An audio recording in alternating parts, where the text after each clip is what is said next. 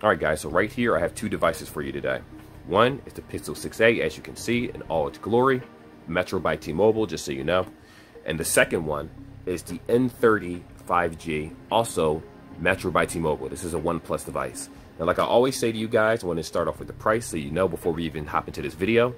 This is about $279 without an upgrade, just buying it straight out. This guy's about $349 or $379, around that range. If you're a new line customer and you're porting, free, both free. You just pay the first month bill and activations. If you are a person that's adding a line, this is where the price jumps a little bit differently. $50 for the Pixel, $49.99 plus first month and activation, $89, which is weird why they would do that for this device, especially given that it's not better than the Pixel overall. First month service and everything, so you're still looking at a certain amount of money. Either way, both very good devices in their own right, but only one is technically better. I'm going to be honest, it is the Pixel right off the bat. You don't need me to tell you that, but let me just give you some of the reasons why and some of the reasons why it might be worse in your opinion, or in my opinion. Anyway, let's get into this video. Let's talk about it.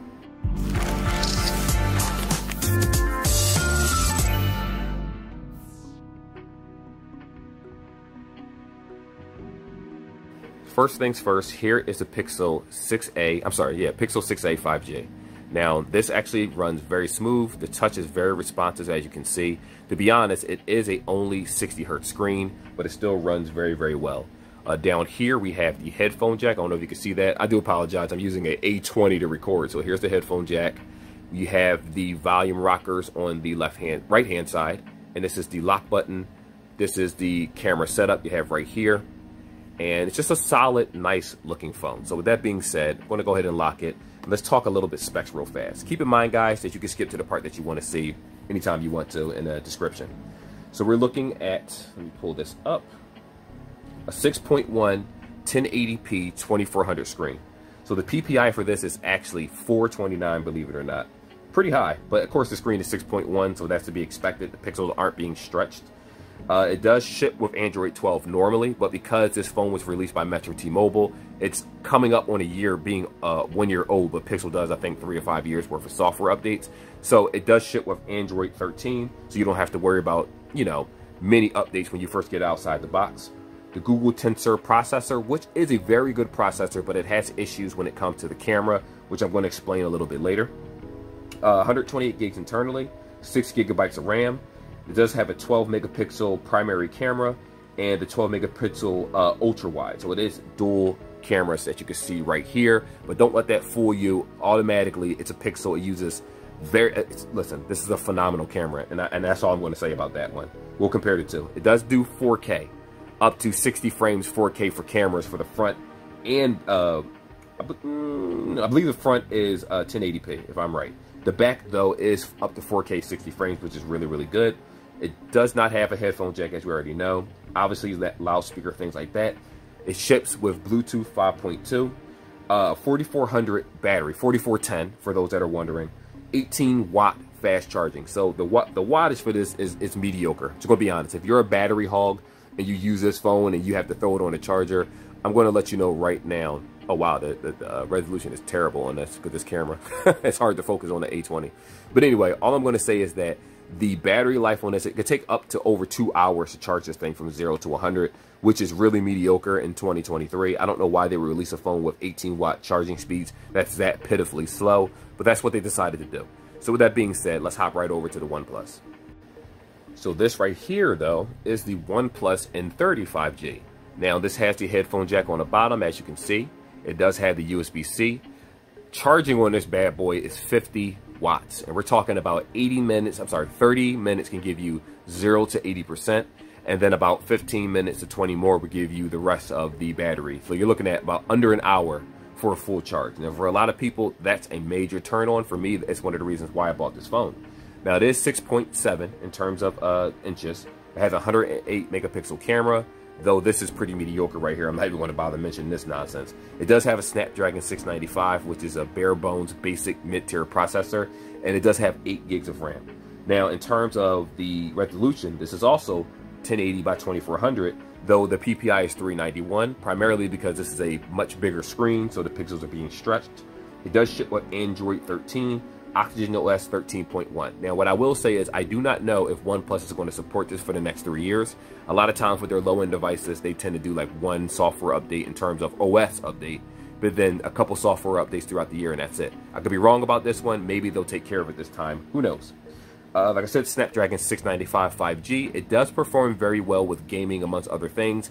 But when you're trying to do things like productivity, if we're editing videos, etc., it does lag a lot in that category. It can't handle it, and you will suffer slowdowns if you're, you know, into that type of productivity. I gotta be honest. I can't lie to you guys about that. But if you use it as an everyday phone, you should be perfectly fine. Now, as for the screen, I don't have an issue with any of the touch. It loads very fast so far. What I will say is that there is an occasional hiccup when it comes to basically swiping the screen. Sometimes your touch doesn't resonate with the screen because of the side or the angle that you're holding it. It does have a one-handed mode, which I haven't used. I'm never going to use that. But outside of that, it does work very, very well in that regard. Oh, that's my wife texting me right here. Get out of here. Doing a video, wife. 619 for the GPU. Like I said, when you compare it to the Google Tensor chip, it's not comparable, for being honest here. Though this does have 128 gigs internally. In addition to that, the good thing is that it does have an SD card slot, which I do have a 256 gig currently inside of it. Unfortunately, the Bluetooth is only 5.1, so, you know, kind of be aware of that. Not a big deal to me. I don't have any, it doesn't really disconnect from anything. Initially, it did disconnect from the smartwatch, my Samsung watch, multiple times, which was super annoying. I'm wearing it right now. But now I don't have that issue at all. It's probably just the whole startup and the phone warming up and getting used to things. And that's pretty much it. Like I said, 50-watt charging. We have a 5,000 millihertz battery. This does have NFC, obviously, just like the OnePlus does. So there you go. In terms of IP rating, this doesn't have one. The OnePlus has IP67, I believe. So, I mean, it is what it is. You're not going swimming with this guy. And it certainly should not get hit or get caught in the rain. It should be fine, theoretically. But if you don't see a rating, keep it out of the rain, keep it out of drizzle, keep it away from water, period. Just save yourself. Anyway, with that being said, let's go over to the camera arrays so you can see the OnePlus camera first. No, actually, no. I'll do the Pixel first. Then I'll do the OnePlus, and we'll compare the actual video recorder. All right, guys, so this right here is the Pixel 6a's camera. It's going to move around so you can see how smooth the frame rate is. We are looking at 60 frames per second. 4K speeds, I said 4K speeds, 4K resolution. So as you're using it, this is how smooth it's going to look. So you can see the colors, the pictures, the trees, and get a general idea of what you're getting yourself into when you use this camera. And you do have the option between 1080p, which I'm not going to show that because it's an absolute waste of time if I'm in 4K. But I will say that the phone does run pretty hot after about 20-30 minutes of 4K. And could actually, the phone will stop recording to stop itself from overheating. So that's an issue that the Pixel has always had since the 6A, 6A, 7. They decided to never fix that problem. But as you can see, like I said before, it runs very, very good. So there's that part of the camera test. So as for the selfie test, this is how it looks. Let's go ahead and spin. Yeah, I know it's a dumpster right near me, but it is what it is. And this is how it looks if you're doing like a face call or you're doing some type of recording with this device face to face. So I figured this would be the easiest way to show you guys the major differences between the two phones. Though what I will say is that, you know, OnePlus users, if you're using a high-end OnePlus, obviously you're going to have a pretty good camera, but we're talking about the N30 here. But this is the Pixel, just so you know, it is the Pixel. Anyway, with that being said, let's check out the cameras for the other phone. So this right here is the shooter for the Pixel 6a. Now, like I always said, the Pixels are phenomenal cameras, but unfortunately, when it comes to excessive camera use, the phone will get warm. If you're using anything versus like the video call, it'll still get warm. So please do be aware of that. That's a turn off for some people. Some others don't mind. So just going to go ahead and scroll over. This is how the front-facing camera is going to look for the Pixel, as you can see. Very, very clear in my opinion. I do like it. I even moved my head and took snapshot photos while I was moving, and it still came out very well with the processor. That's why I say it's not a bad, well, that's a video. That's why I say it's not a bad camera at all. Most people will be perfectly fine with this camera and like it a lot. I was cool with it too. The only issue is that the phone runs very hot when you use the camera itself. So please do be aware of that. if you use this for a prolonged period of time, especially in warmer weather, the phone may have malfunctions and it's going to stop you from recording until it actually cools down. But if you're taking photos, for the most part, you're perfectly fine. You more so have to worry about that with the videos, but this is the quality, so now you see it.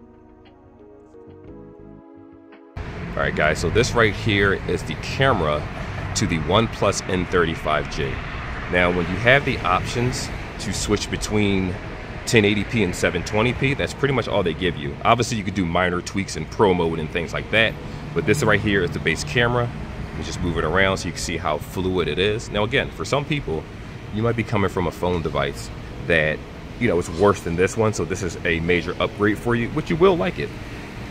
Unfortunately, if we're comparing it to the Pixel, then it's pretty much not possible to compare them to, because the Pixel, in my eyes, is the equivalent of, let's say, the iPhone SE, meaning they still use the higher end chipset inside of it, even if the specifications around the phone is a tad bit lower than the flagship versions of it. It's still a respectable phone. If they fixed that camera issue, it would have definitely been a major contender in my opinion. But again, this isn't a bad device. It still looks very, very good. Obviously, it does have a little problem with the movement speeds, but for someone out there that's just looking at the greenery, trees, different things, you're just recording family memories, you probably won't mind this. Again, it does not do 4K. The most it does is 1080, the highest 60 frames, and that is pretty much it. Just a real bummer. It would have been nice if it was at least 60 frames, and I would have said that it would have been more of a contender in terms of camera. But anyway, let's check out the front camera next. All right, guys, so right here, we have the N30 5G front camera. Now, like I said before, let me pan out a little bit so you can see everything. It's not a bad camera. I think it's pretty good. I kind of probably should have did this with the Pixel too, but I didn't. But it is what it is. I like the camera. You can see that it's a little shaky. Like, I'm actually in an area that's shaded, believe it or not, but for some reason this camera just makes pictures very, very, very bright when you take them. That might be good for some people, but it feels like the colors are kind of, I'm not gonna say unnatural, but you could tell like where it shines back here on the brick that you can see right here. There we go, let me point that way. I'm never doing this. The brick, you see how it's like when I change the lighting, it's not bad, it's not horrible. I'm just finding reasons, but if you look at my skin, I'm definitely not that light. I'm a little bit darker, but it's not a bad front-facing camera for anyone that likes these type of phones, though because they're at the same price point for Metro by T-Mobile, it makes it harder. This is a harder decision simply because you're going to a prepaid carrier. And if you can see the ground right there, when I'm looking at it, it's not nearly as bright as what's being shown in this video recorder. But again, it is my primary device and I do like it. So this, guys, is how the OnePlus is going to actually shoot camera photos. Unfortunately, it doesn't do anything in 4K, but it is 1080p. And still photos to me aren't bad, but you know, you saw the video itself, so you judge that for yourself. And if you just take a look at some of these photos, in the bottom left-hand corner, you'll see it'll say shot on OnePlus. I did that on purpose so you know exactly which camera is which, even though I have the sections titled off. It just goes to show that the camera isn't professional, far from it, but it still is good enough for most people where they'll say, you know what, I like how this looks. It looks very clear, and I'm satisfied. Not everyone wants the best cameras in the world. Obviously, they don't mind it, but there are other features about the OnePlus that, in my opinion, make it stand out over other phones. And like I talked about before, the charger is one. So you see the detail on my face. You see the detail when we just standing outside. I try to take it in different conditions. And if you're wondering why it's so bright, that is just how the camera takes photos in general and videos. Very, very bright. It's pretty much nothing I can do about that personally. Like, I mean, you could obviously go into settings and change things and make the colors more warm or more vivid, but this is how it is outside the box with no edits whatsoever. So I'm going to be completely honest with you guys, and like I said before, the reason why I switched over to the OnePlus isn't because I thought the OnePlus was a better phone.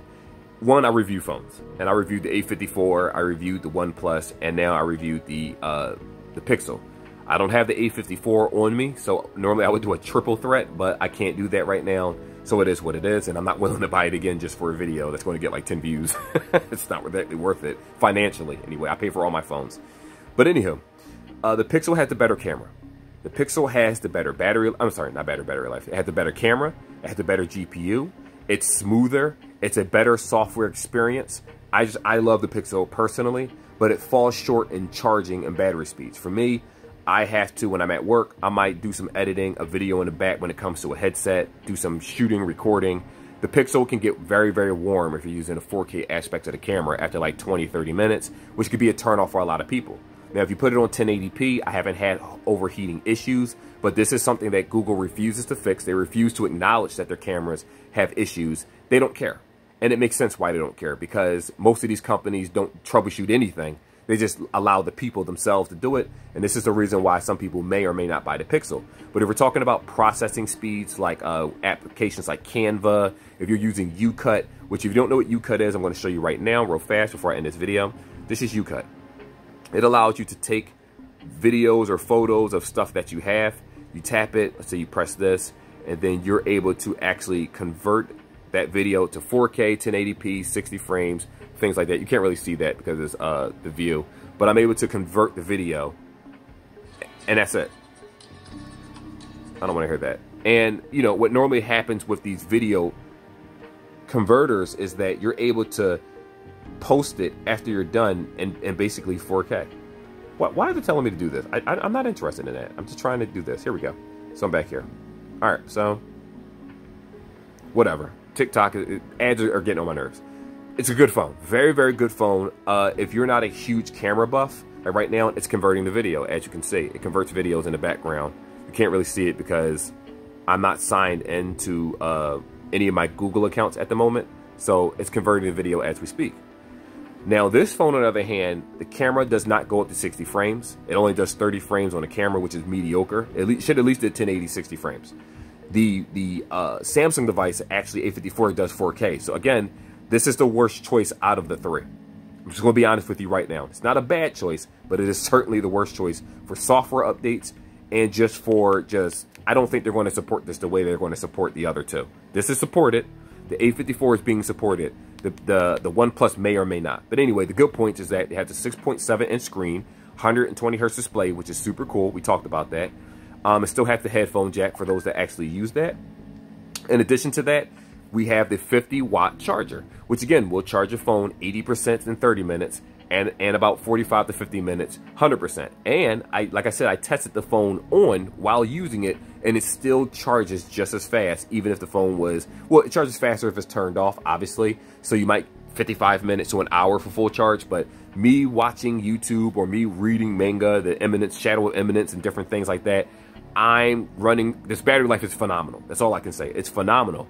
And you have an option to go to the settings to turn off the, you know, it's a setting where it actually, what's the word here? Slows down your charging speeds to preserve the battery life. I don't care about that. I want my phone to charge fast. I want to use this phone for a year or so or however long. And then when the next one comes out, I'm going to abandon it anyways for the next one. That's how I operate. So it is what it is. Cameras aren't bad or anything like that. I don't think anything about this phone is terrible.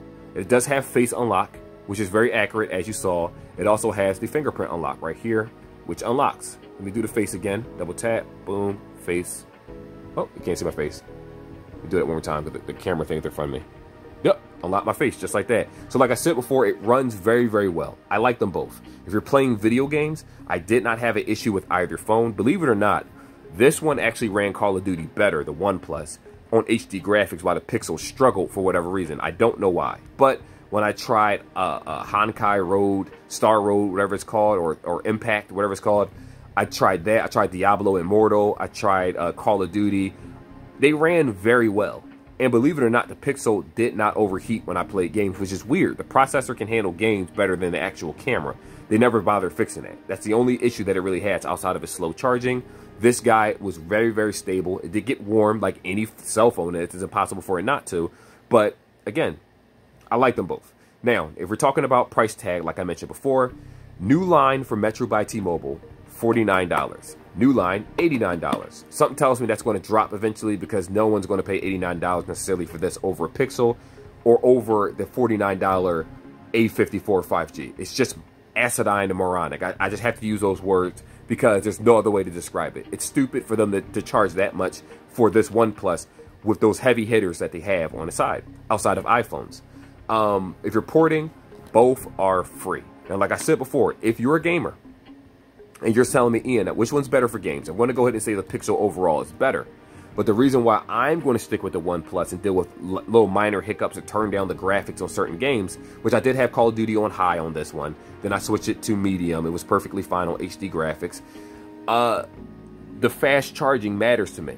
Plus, OnePlus has a little section where whenever you play a game, which I'll show you right here, it's probably not going to, this camera is so terrible that I'm recording off of, a little square normally pops up in the corner. Right here, it's called Game Engine Turned On. So it frees up your memory. It does device optimization. It can stop text messages from coming in so you won't be disturbed.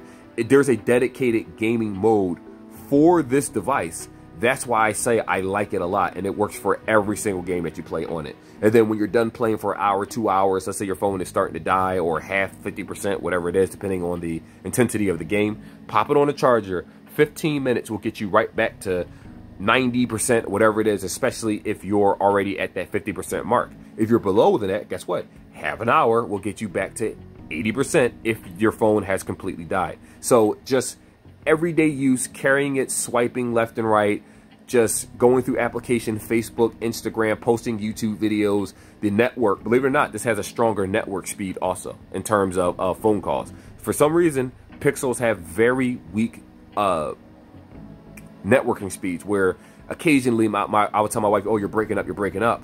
And it was my phone that actually had the worst network, believe it or not. But anyway, that's pretty much it. It's not much more to say about this. I don't need to go through a crazy analysis, a comparison. Both these phones have been out. I'm sure you guys are already watching many YouTube videos talking about it, maybe one of mine, because I did do a review on this phone. And I'll let you decide. Now, like I said before, if your camera is the most important thing to you, you're going to get the Pixel. But it does overheat if it's in 4K. There's nothing you can do about that. If you're outside and it's 90 degrees, your phone might get warm. It's going to let you know that it needs to cool down. That's how Pixels roll. That's the processor. To me, it's just not optimized properly, but some people don't really care. Some people just live normal lives, going to and from work, take a picture of the kids, a graduation here and there, blah, blah, blah, blah. You'll be perfectly fine. But for the photographer in you, yes, this will still be better regardless. You just have to deal with the cooldown times with the camera. This one is just for the everyday man. That's why I said this phone should have either been $19 at the new line with the new number or $49. The porting should be free. To pay it straight out is $279 or $249, something like that. So it's a $300 phone. So it is affordable no matter what you do. But anyway, I will leave that, guys, up to you. Now, I will say one more thing. If you go to the OnePlus website and buy this phone, they will actually throw in the Nord 2 buds, which I do have. I bought them separately on Amazon. But they will throw that in with this phone limited time. So, oops, I didn't mean to do that, but they both have tempered glass on them, so it's all good. Like and subscribe like always, guys, and I will see y'all in the next video.